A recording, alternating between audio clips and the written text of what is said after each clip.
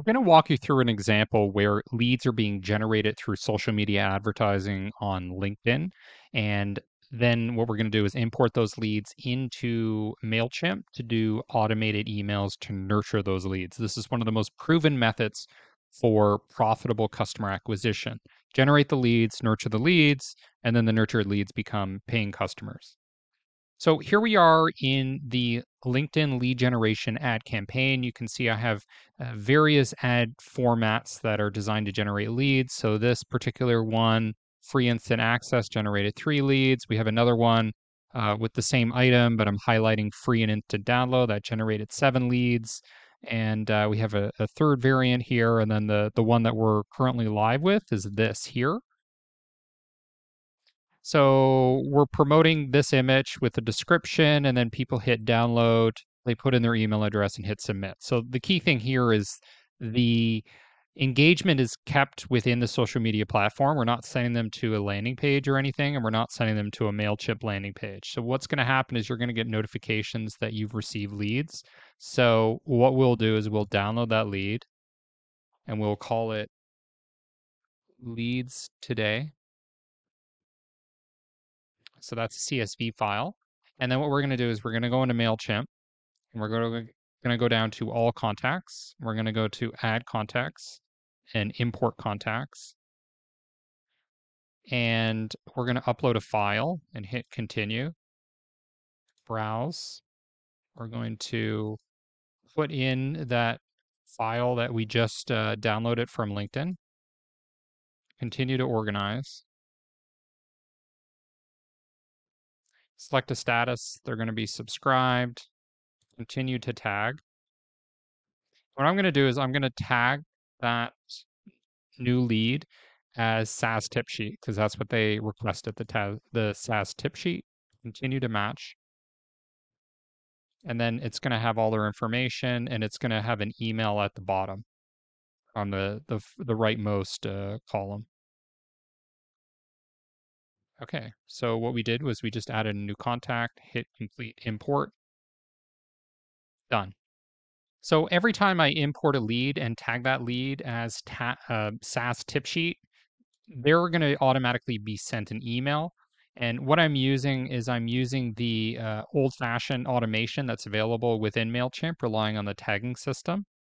So if you go to all campaigns, you can see various email campaigns that I've set up.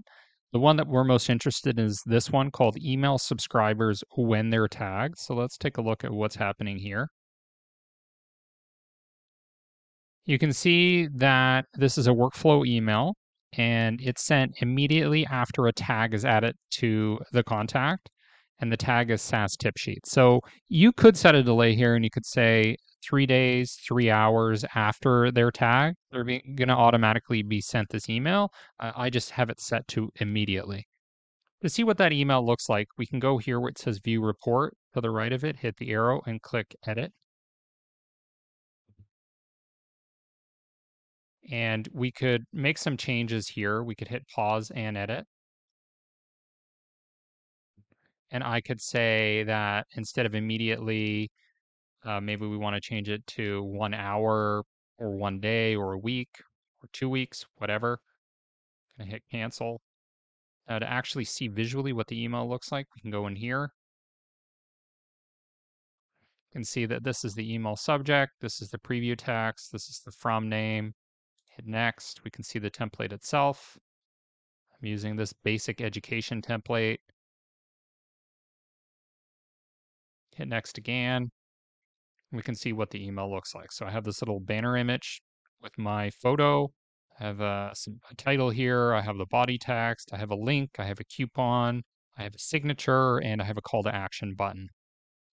Best practices with these emails is to send an entire sequence. So you might have, say, 7, 20, 30 emails. Maybe they're going out once a week or eventually once every couple weeks. And you always want to give people the option to jump to the last stage, which is usually buying your product or requesting a call with the sales team. So the focus of this email, it's not particularly long, but the focus is education. I'm just teaching people how they can acquire SaaS customers. And then at the bottom is a little bit of a sales pitch. So that's generally the process you want to follow. Provide educational, useful, applicable information that helps people achieve their goals, their desires. And then at the bottom, have that thing where they can talk to sales or buy your product. And you just keep nurturing them that way. Now, once in a while, you can send an email that is a very aggressive sales pitch, like buy now 50% off. But generally, you want to focus on the education route, not the salesy route. Um, kind of a rule of thumb might be for every 3 or 4 educational emails, you send one that is an aggressive sales pitch. But embed it within every educational email is the option for people to skip to the bottom of the funnel and buy now.